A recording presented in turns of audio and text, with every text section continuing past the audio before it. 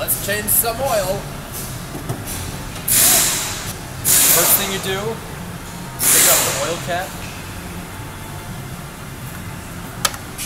Okay, this way the oil can drain out and it's not causing a vacuum inside the motor.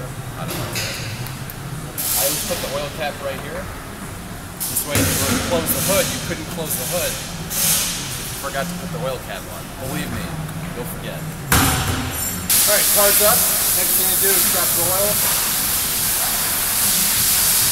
Alright, the thing I like to do, so I've cracked it loose, then you can screw it out by hand.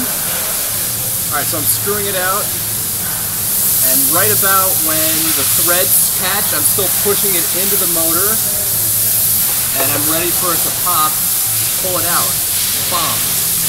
And notice I put the drain plug a little bit to the left, because I know it's going to come out at an angle. And I got the drain plug in my hand. Some cars you have to change the gasket, other ones you can just get away with just putting it back in. So we're going to let it drain. It always drains better when the oil's hot, so if you have gloves on and you don't have hot exhaust around, it's better to drain the oil when the oil's hot. You get a better drain, cleans it. Otherwise it's going to sort of slowly come out like sludge. Got a new gasket on here. Just put it back up in here. Screw it in by hand as far as you can go. I like these ratcheting wrenches. It's pretty cool. You just sort of right until it gets like snug, and then just sort of want to sort of give it a little and that's good. You don't want to over tighten it. You know, you get your big ratchet on there, you'll be replacing an oil pan, so strip the threads out in there. Alright, let's change the oil filter. You can use this, there's a variety of different ones. Nissan's just so what I did is I cracked it loose with this, and I would unscrew it by hand.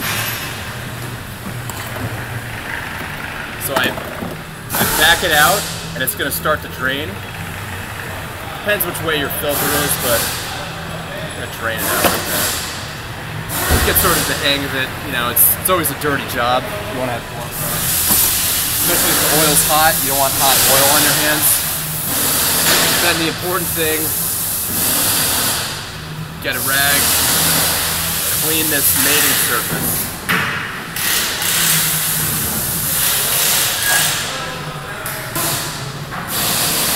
Got a new filter, check my gasket. When you clean that mating surface too, you're also checking to make sure the old gasket is not stuck on the old filter. You want to make sure it's still on there.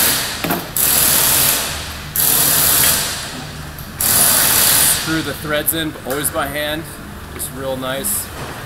Spins in, right? Take my rag, give it a few turns. Perfect.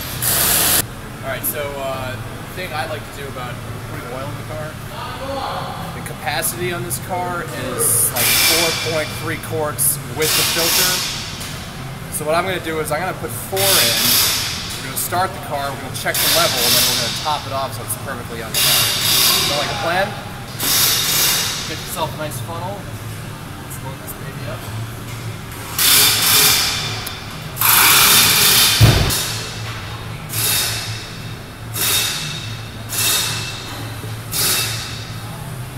Alright, I'm going to stop right there.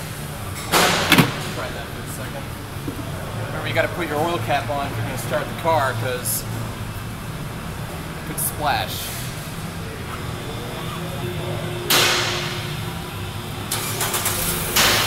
I'm going to start the car and let it run for about 10 seconds.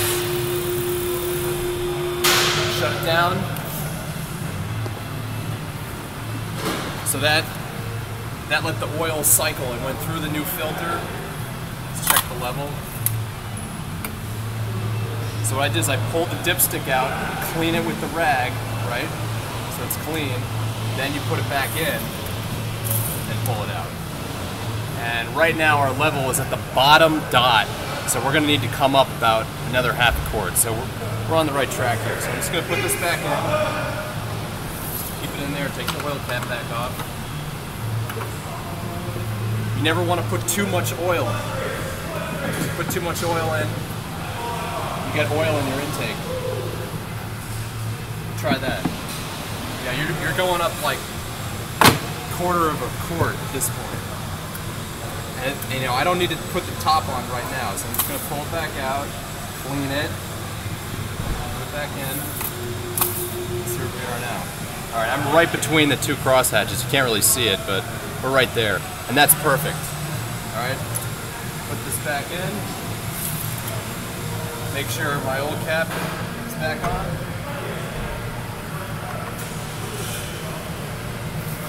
Just clean up a little. I'm gonna check the fluids, check the tire pressure, top off the washer fluid, put a sticker in the window. This car's done. Let's do the next.